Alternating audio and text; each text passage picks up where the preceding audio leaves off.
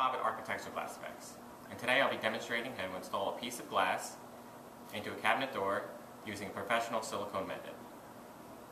Now before we get started, you want to make sure that you have your cabinet door and your glass, a tube of clear silicone and a silicone gun, utility knife, a roll of masking tape, a roll of paper towels, and make sure that you have a garbage can nearby. Now it's very important before we get started that you protect the front of your cabinet door from getting scratched.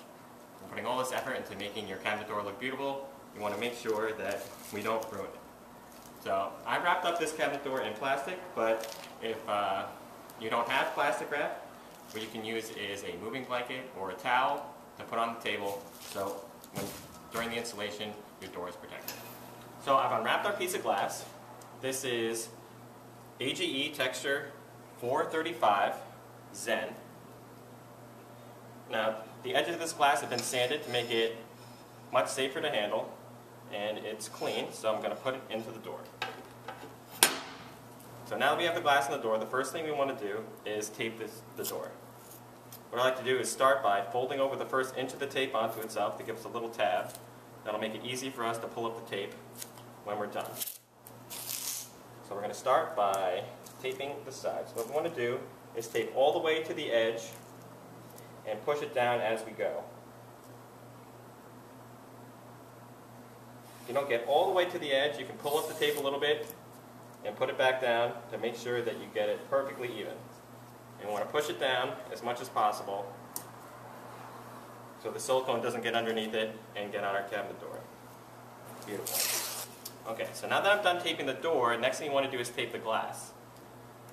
But you do the glass a little bit differently than you did the door. The door you go all the way to the edge, but when you're taping the glass, you want to leave about a 1/16 of an to an 1/8 of an inch of space where you can see the edge of the glass. But just like before, you're going to go and push it down as you're taping all the way around. Okay, so now we have the door and the glass taped. And now we just need to clean up the tape on the door. So what I do is take my utility knife and remove the excess tape. And if it pulls up the tape at all when you're removing it, just make sure you push the tape back down.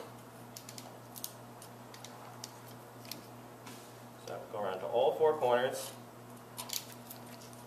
and trim so we get this nice rectangle of tape on the glass. Okay. So the space between these two layers of tape is where we want the silicone to go, and we don't want it to go anywhere else. So I take my silicone, remove the dry excess silicone from the tip, and we're going to put a nice bead of silicone all the way around. Okay, so now that we've siliconed it, at this point make sure that you have your paper towels handy. I'm going to rip off a piece here. Now I'm going to use my finger to smooth out the silicone. I'm going to try to push it in as I go, all the way around. So here I have some excess silicone, so I'm just going to wipe that on my paper towel here. Okay, so I'm going to clean up my hand here, throw my paper towel in the garbage. Okay, and now we're pretty much done. All we need to do now is remove the tape.